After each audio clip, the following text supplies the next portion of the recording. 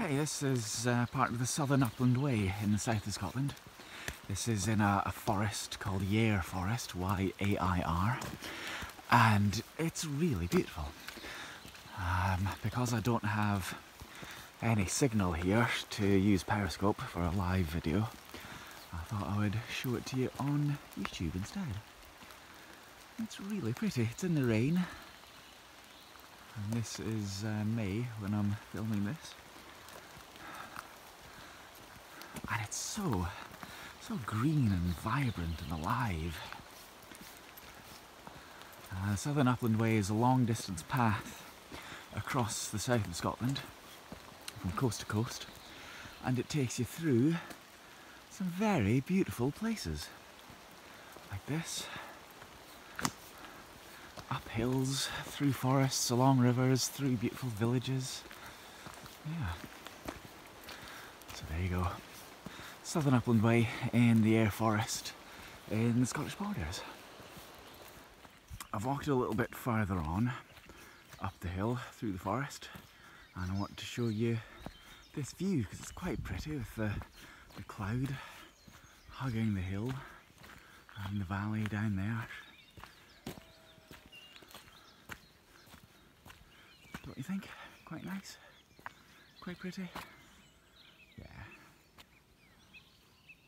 Still on the Southern Upland Way, and if you walk it, you'll see this. All those little sticks, by the way, the little sticks you see in the foreground, these are all new trees that have been planted, and little protective covers around around them so that the deer and the rabbits and so on don't eat them before they're fully mature.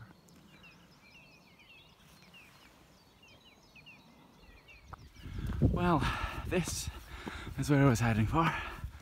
The three brethren, the three massive cairns that are on top of this hill, and we get good views from up here. It's about an hour before sunset, so hopefully I'll get up and back down again, right way down to the valley before it gets dark. It's a good long walk up to the summit, but it's definitely worth it. I've been walking over an hour so far, but I should be a bit quicker downhill. And we're kind of in the clouds here now. We're getting pretty high up. It's a wee bit misty, but it's worth it. So these cairns, massive stone pillars, they mark the meeting place of three pieces of land. So three lairds placed these, or built these cairns up here to mark a traditional meeting place between their territory. And it's stood here for hundreds of years, definitely. Nobody really knows how long they've been here. Possibly thousands of years.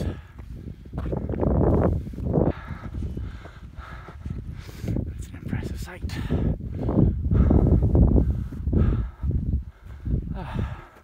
Three cairns and one drink point. And they're a lot taller than I am. If I flick you around, if we can do that, maybe we can't. You should be able to see me and the cairns. They're significantly taller than me, and they're quite a sight. And they're so well built, they're so well packed together. Very much a skill to build these, possibly as if you were a broch builder, possibly. So we've lost all the surrounding hills really. There's a lowering cloud mist, so I can't show you where we came from, which is a shame. But there you go, the three brethren. A very impressive sight, and worth coming here to see.